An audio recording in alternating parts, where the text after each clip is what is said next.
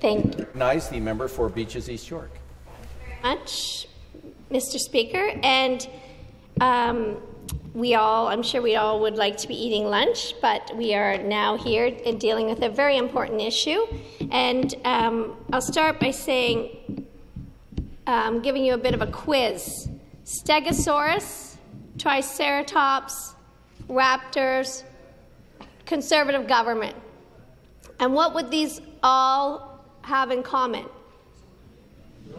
And if your answer was dinosaurs, you are absolutely correct, and you will get a prize from me later. But you may get a prize if you actually get on board the rest of the world and accept the fact that we are in a climate emergency and it needs to be dealt with, and we are leaders and we are here to lead, supposedly. But what I've seen for the past few weeks is extraordinary games being played. And I'm used to this. I was at City Hall with some of the members here, and there was the shiny bauble, always the shiny bauble over here, distract, deflect. And I believe that our the House Leader even said, accused us of having, desperate move to distract. These are the words of the House Leader. That we, over here, on this powerful side of the House, we are just using this as a desperate move to distract. Well, what is before us and has been before us in Ontario is an RCMP investigation, criminal investigation.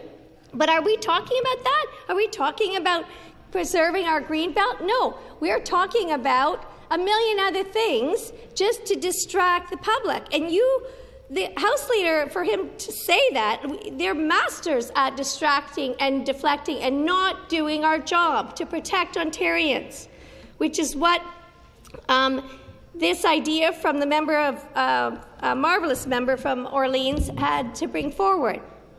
And that's what Ontarians want to see. We are in a climate emergency, and what are we doing about it? We're fiddling while Rome is burning. We have seen and we've been warned by the Financial Accountability Officer, by the Auditor General, by a million experts, with a ton of reports sitting on desks, shelves collecting dust.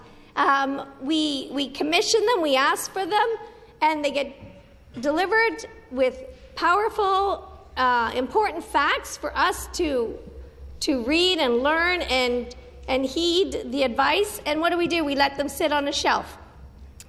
And instead of actually doing strong climate action. So if this government actually had an environmental plan, climate action plan, we wouldn't be here. We would be actually out doing the work. The work would be done to protect Ontarians instead of just arguing back and forth here like a ping pong game. But no, this government thinks their solution to solving the climate emergency is electric vehicles.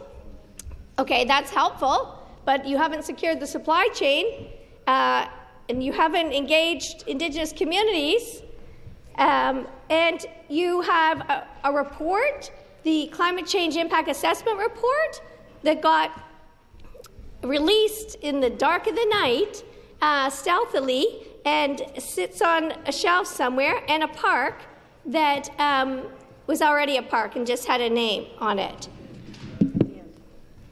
And that's the answer. That is the answer for Ontario's climate emergency. That is how we're gonna keep Ontarians safe.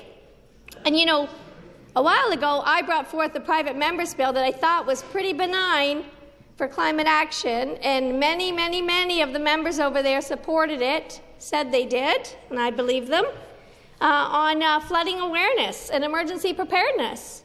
And what happened? What happened? Even the environmental minister at the time was on board, but then at the last minute, the rug got pulled out from underneath because climate action does not matter to this government. And that is going to leave us woefully, woefully behind. And if they're worried about money now, we have been warned about the high, high cost of inaction. And you've seen that already with this government. They're so worried about this pollution pricing, but yet They don't think twice about blowing money in court, fighting things they can't win and that are ridiculous. Again, dinosaur mentality.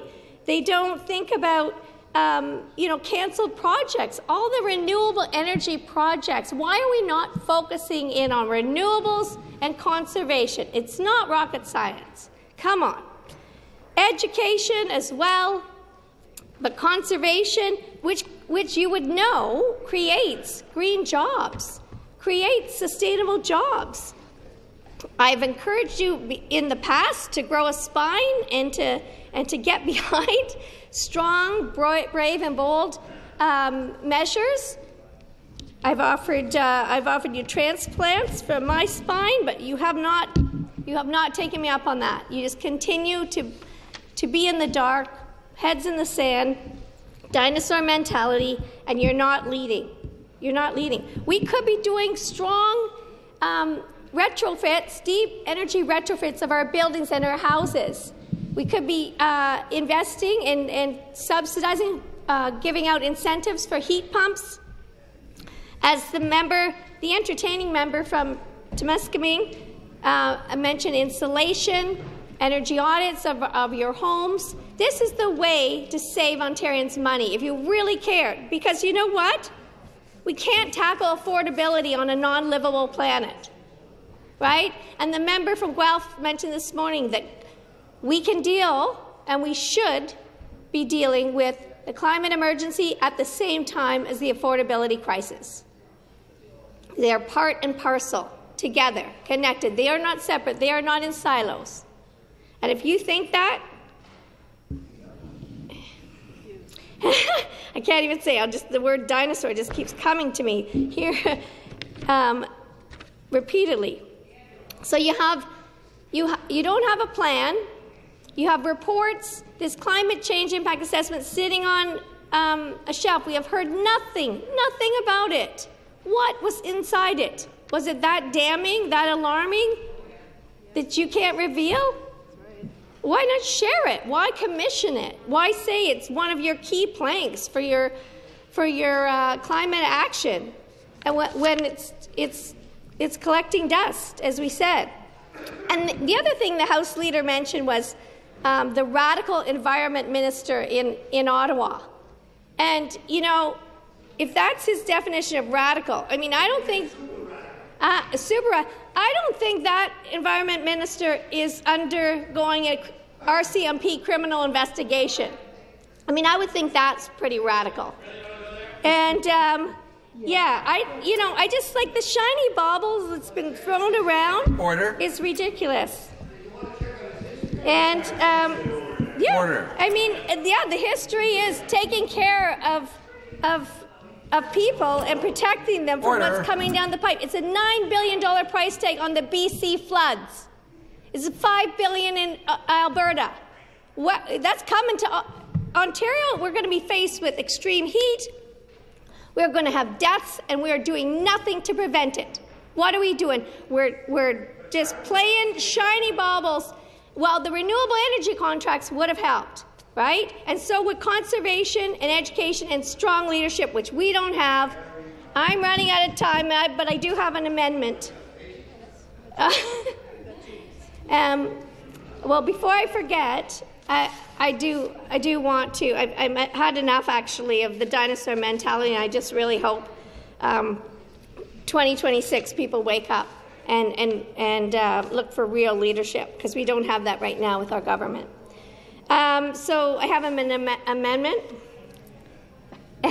and I would like to amend the amendment by adding at the end apostrophe S, families. All right, so that's apostrophe S, families is the amendment. Okay, and I'm going to send that with Paige Martel, who's getting a great education today.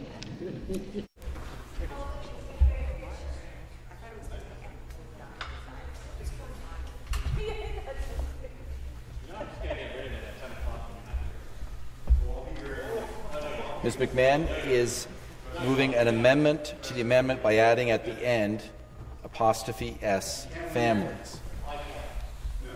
The member for Beaches East York has the floor. So I'm just saying it again.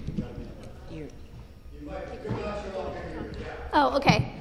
So that I hope you will support my amendment, and also support the member from marvelous member from New Orleans or Orleans.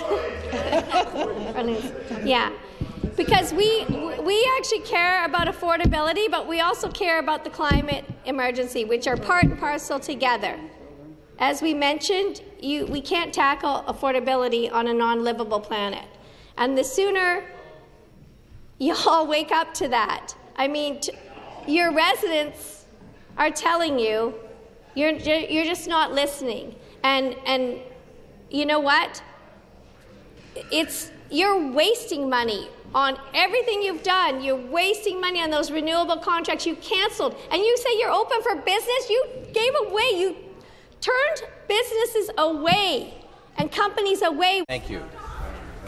Yes, thank you.